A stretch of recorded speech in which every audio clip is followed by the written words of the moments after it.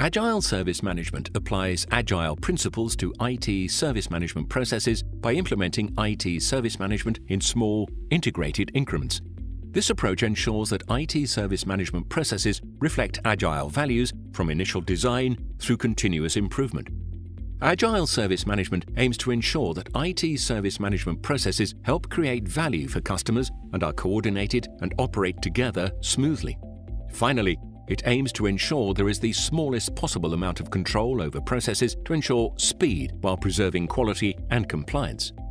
These goals are achieved by optimizing processes across the organization's value streams and ensuring that Agile values and systems thinking are instilled in IT service management processes. Agile Service Management also aims to enable a faster flow of software delivery by defining just enough IT service management. This is achieved by engineering an integrated Agile Service Management Microprocess Architecture and finding the balance between an IT service management governance model and a self-regulating system. Finally, automation is used to execute process tasks and to manage artifacts optimally. Agile Service Management does not reinvent or replace the guidance from other frameworks and isn't an ITSM framework by itself. Rather than defining principles, processes, and procedures, Agile Service Management enables faster, more adaptable IT service management regardless of framework. Agile Service Management embraces the just enough ethos of the Agile Manifesto and combines incremental, iterative delivery, ITSM practices, value stream management, and continuous delivery to provide an approach that provides the greatest amount of speed, quality, and compliance with the lowest possible level of process control. In doing this, Agile Service Management leverages Scrum, ITIL, SRE, DevOps, and other frameworks. Microprocesses form a central part of the Agile Service Management approach. These are distinct activities that can be defined, designed, implemented, and managed independently, but are also integrated and interoperable with other microprocesses.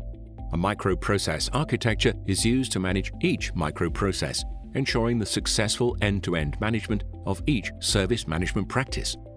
Large processes are divided into multiple microprocesses, which can be applied to service management as required. This allows IT service managers greater flexibility in how they apply processes, leading to greater efficiency and, ultimately, value generation. For example, a microprocess for recording changes could be developed at the same time as a microprocess for recording incidents so that the two could be cross-referenced.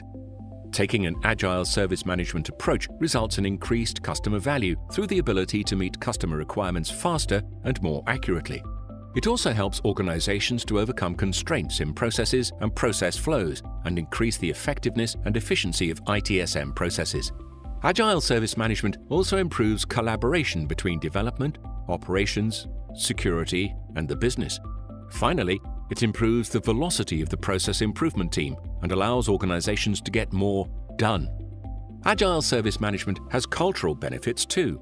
By creating a common approach to practices from multiple frameworks, Agile Service Management helps to instill systems thinking that reduces handoffs, optimizes automation, and creates a common language drawn from multiple sources.